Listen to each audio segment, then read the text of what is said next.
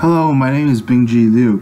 I want to talk to you today about the Queens Gambit Declined. It was the most popular opening in the top levels from 2008 to 2010. It's also been played endlessly by many players throughout the last 40 years. So this is one of the most popular positions ever played in chess. D4, D5, C4, E6, and this is the Queen's Gambit Declined because when White plays C4, this is called the Queen's Gambit, and White is sacrificing a pawn to gain control of the center. But Black refuses to take on C4, so this is why it's called the Queen's Gambit Declined. So usually in this position, you usually play Knight F3 or Knight C3 to place one more attacker on the center. And then, this variation, the Bishop E7 variation, is one of the most popular played openings by the Russian team in the 1970s by players like Efim Geller. Usually people play Knight F6, and in this position there are no forced moves, so many people are able to make mistakes. For example, if White plays Bishop G5 and Black plays something like A6, White can take C takes D5 and E takes D5, then Black will have to either have doubled pawns after Bishop takes F6 and G takes F6, or if Black takes back with the Queen, White can take the pawn on D5, winning a pawn, and the initiative.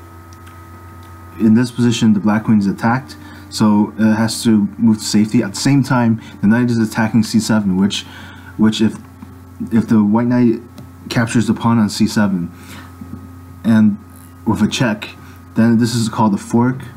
A fork is a tactical maneuver where you attack two pieces at once with your knight. Then this Black rook will be lost. So this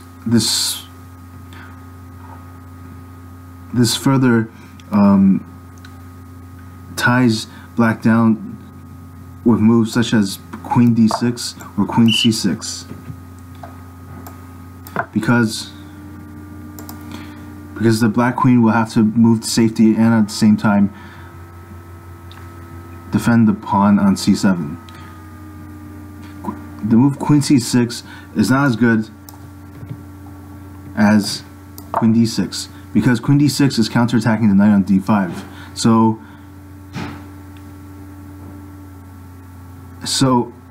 Well, the point is that after White plays E4, most people know they need to control the center, so they will play a move like E4 to protect the knight while controlling the center even more with one more piece attacking the square on D5. In this position, Black is better here than if Black played Queen C6 and White plays E4, because here Black has to do less thinking. If he plays any move like Bishop D6, well, this would defend the pawn. But if he plays a move like Bishop E7, then I think that Black is losing this game positionally after Rook C1.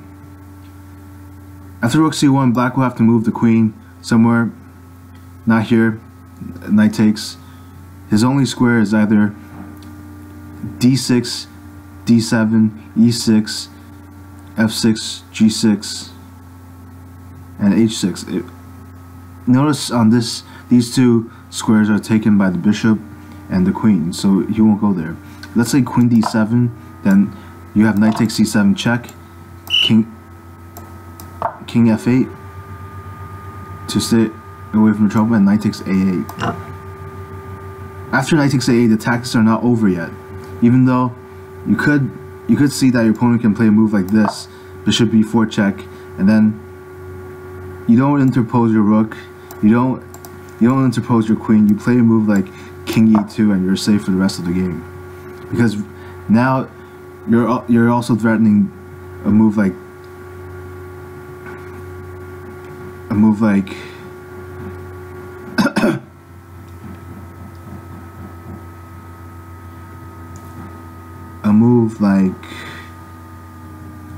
I'm thinking of calculating some variations. A move like I'm calculating knight b6,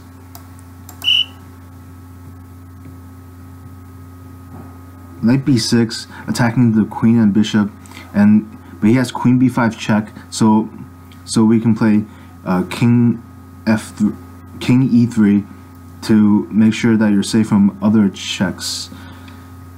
And notice your rook is attacking the bishop on c8. So once the queen leaves to check your king on b5, if he neglects to protect this bishop on c8, then you can take this bishop on c8 check, and the king has to move to his only square e7, and you can take the rook on h8.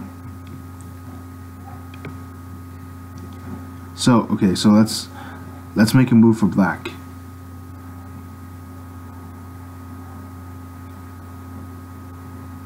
So let's say he plays knight c6. You can most likely play this move very safely, and he can't play queen c6 because you can play knight d5, and he plays. This is the only move.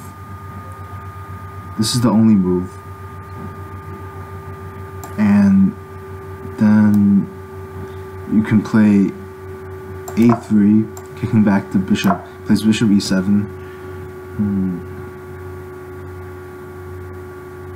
This is actually a very good variation for black, but it's not winning. For example, you control the center by playing knight f3.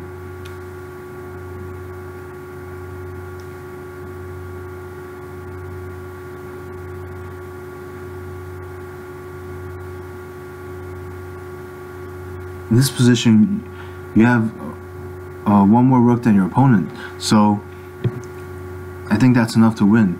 If you trade your pieces, knight for knight, bishop for bishop, or knight for bishop, or bishop for knight, into a position where you're not getting checkmated, this is an eventual win for you, and that's good enough to beat someone at chess. Thanks. This is Bingjie Liu, United States Chess Federation expert, 2111. Thanks for listening and for paying attention.